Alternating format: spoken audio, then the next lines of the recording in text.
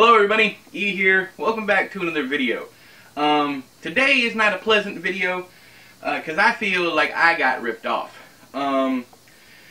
A few months back, probably closer to the beginning of the year, somebody messaged me and told me that there was going to be a, let's see here, I think it's 10th, no, it was released in '99, so we're looking at 20th anniversary of Bag of Bones.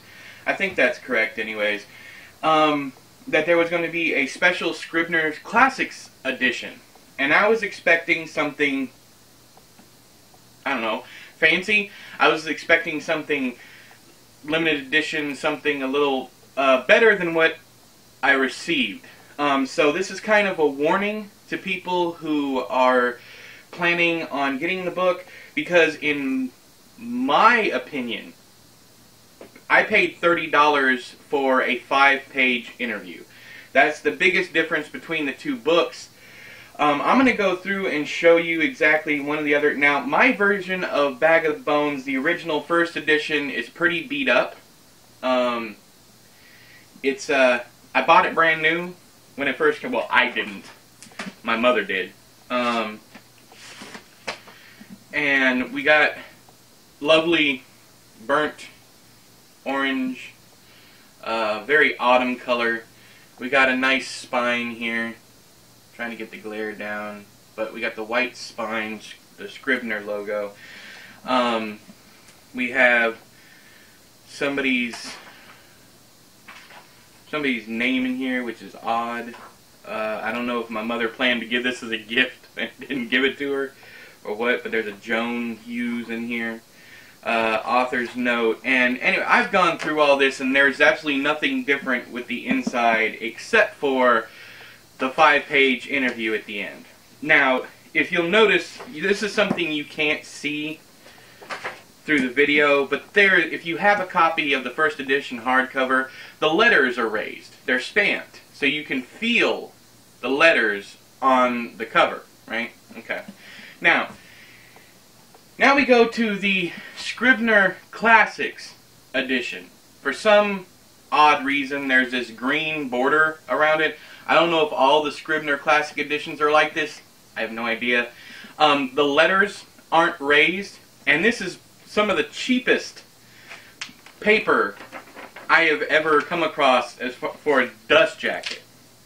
But if you take the dust jacket off, I'm actually worried about taking the dust jacket off, because it's so flimsy and thin, it just feels like it's going to rip.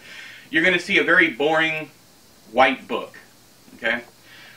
In fact, the spine isn't even stylized. It's just plain white. That's it. The inside, it's the same stuff. Yeah, author's note, it's all the same, except for way back here in the back, I'm going to go through and count the actual pages. I'm pretty sure it was only 5, but we're going to count them. We have Stephen King on Bag of Bones, 1998. We got 1, 2, 3, 4, 5, 6, 7. The 7-page interview. So I only paid $30 for a 7-page interview. There's no illustrations. Of course, it didn't say it was an illustrated edition, but I was expecting something. Now, I didn't even get a nicer version. See the dents and everything?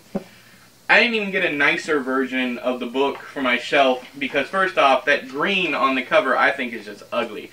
They should have done the burnt orange like they did with the first edition. But anyways, I don't think the green fits at all. The spines are just awful. It is just awful compared to the original. You have the nice artwork, and then over here in this one, you just have the Scribner logo.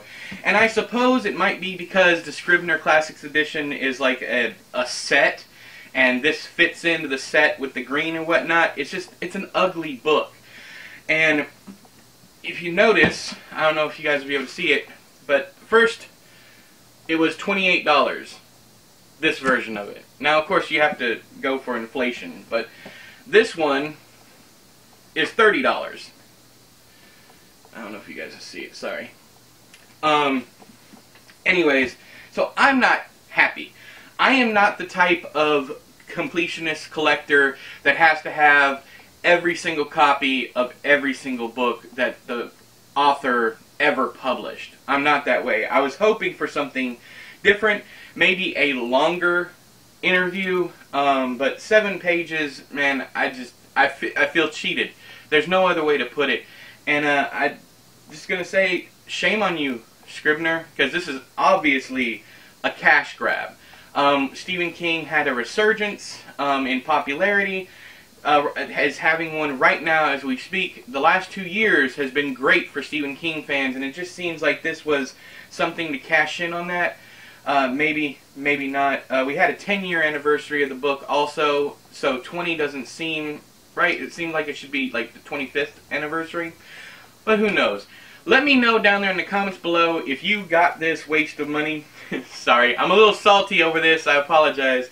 But let me know down there in the comments below if you got a copy of this. Let me know what you think of it. Do you have a copy of the original? I would imagine this is a good hardcover version for those of you who don't own the original book. I don't know. Let me know down there in the comments below. But until next time, I have an E, you have an U. This has been another video, Stephen King related. I'll talk to you guys later. Bye-bye!